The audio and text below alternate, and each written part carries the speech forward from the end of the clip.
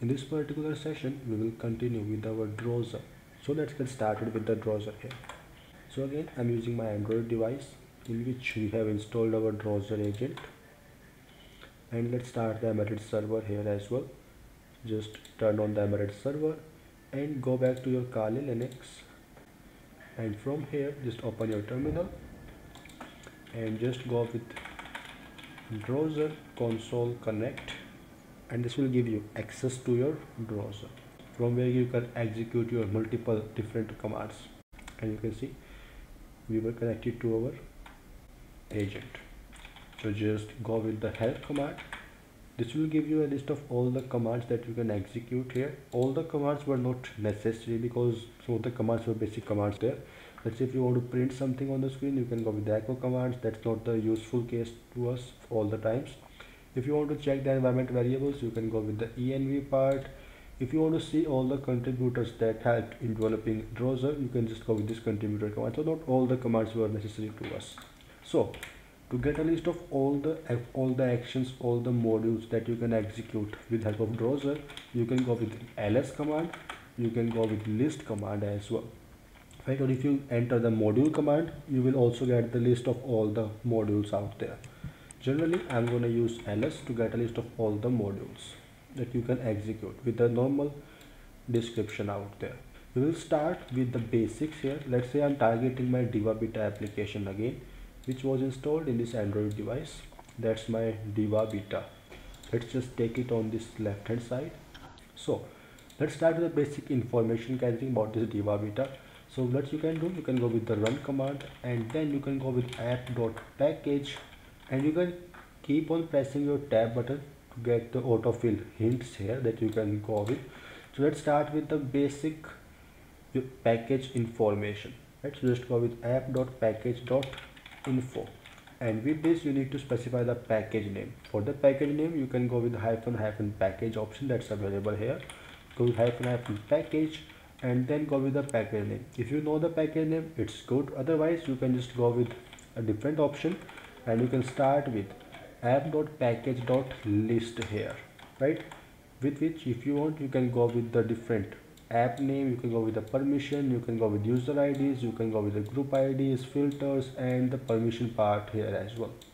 It's again your call. If you want, you can go with these options, but it's completely your call, right? Right now, let's say if I simply press enter here, this will give me a list of all the installed application package name here. It's a bit slower than ADB because ADB was a daemon for our Android device, but that's not a daemon, that's a normal application that runs on our Android device in the background. So this will feel a bit slower to the ADB. If you execute the same command on the ADB, just go with ADB shell pm list and go with packages. This will give you result in just a quick snap. So we got the package name here as Chakarasim Diva. Just copy this package name, and then you can execute all of your commands here. Go with the run again, go with go with package, and then go with information, and here you can specify your package and paste the package name, and this will give you basic information about your package, like the application label that was displayed on this menu here. This normal application label you can see was listed here. We got the process name, we got the application version, we got the data directory here, we got the APK file path here, we got user ID and the group IDs here, we got shared libraries here. After these shared libraries, you can see we also got these user permissions that were defined in the application, and there was no other permission defined, so you can get nothing here. Done. Other than that part, if you want to see all those components from that application, you can directly go with let's go with the run command first, then go with app.package, and from here you can read the manifest file if you want, or if you want to launch intent, you can go with launch intent. If you want to check for all the exported component, let's say all the exported activities, all the exported databases, your services and your broadcast receiver can be easily determined with this attack surface part. So just go with app.package.attack surface, and here again you need to specify the package name. Otherwise it will automatically get attack surface for all those installed applications. But let's say we want to figure out the attack surface only for this specific package. So just enter the package name and this will give you the result that one particular content provider of the database was exported and one activity was also exported here. So if you want to perform some actions on your activities, you can directly go with your run command again, go with app.activity, and you can perform all these corresponding actions on your Android applications activity. But before moving to the activity, first of all let's go with the manifest file as well. So I'll go with package again and then go with manifest, and here again we need to specify the package name so it can get the manifest file from that application. You can easily read the manifest file here. All the labels were not listed here because labels were generally collected from your strings.xml file, right? So you will get the string reference here but not the exact value. So if you want, you can directly extract, you can directly decompile the application and then read your manifest file, but you can give it a check. After that part, if you want, you can just go with your normal activities here. Just go with activity, and let's say if I want to find out the basic information about the activity, you can directly go with app.activity.information, and here you can go with the package name, so you can collect the basic information about those activities, like which particular activities were exported. By default it will only show you the exported activity, but if you want to get a list of all those normal activities as well, you can go with these options here. You can go with the show intent filters, or if you want, you can go with the verbose options as well. It's again your call. So just go with hyphen show intents. Let's say I want the show intents, and then you can also go with your verbose part, hyphen verbose, and then let's go with hyphen package, and this was my package name. This will show you intent filters in a much detailed format and for this particular package. And you can see we got the intent filter, the particular action that was defined is this one, so you can directly call the particular category for that intent is this one, and the activity name here. If you want to start those activities, you can also go with the same command. Just go with run app.activity.start command, and you can go with your action hyphen action, and then you can go with your package name, or you can go with this action that was defined here. So just copy this action, or not this one. So again go with the Drozer console connect, done. So again go with run app.activity.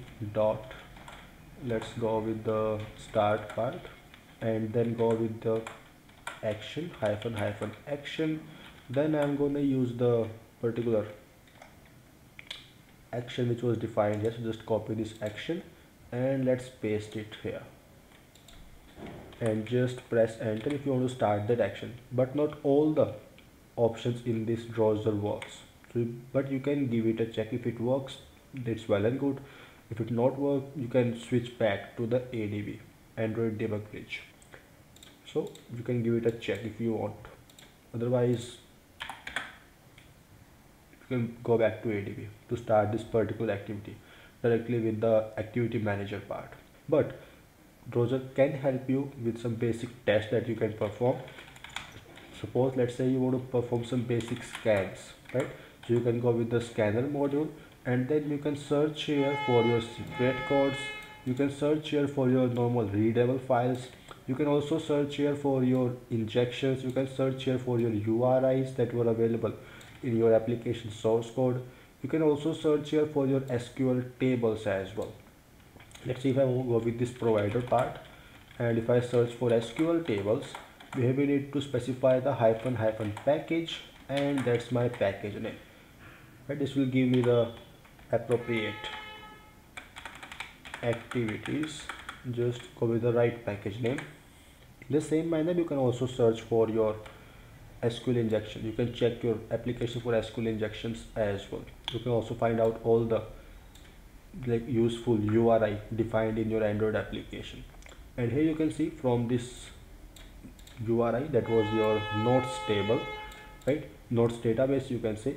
We got some tables as notes was there, SQL underscore sequence was there, and Android underscore metadata was also available there. If you want to check them for the SQL injection, you can go with run app dot go with app, just go with scanner dot go with provider dot injection, and here we need to specify the hyphen package if you want to check for multiple URI at the same time. But if you want to specify the URI, you can go with the hyphen URI, and with this you need to specify this complete address here. Just go with the package name and go with the package name here as Jaka Rasim Diva and hit enter. And here you can see we got some results, but it says that your content viral, your database was not vulnerable to SQL injection. But you can check all those, or you can execute all those options that were available in your Drozer. So that's the basic Drozer. You can use it. Have a good day and stay connected.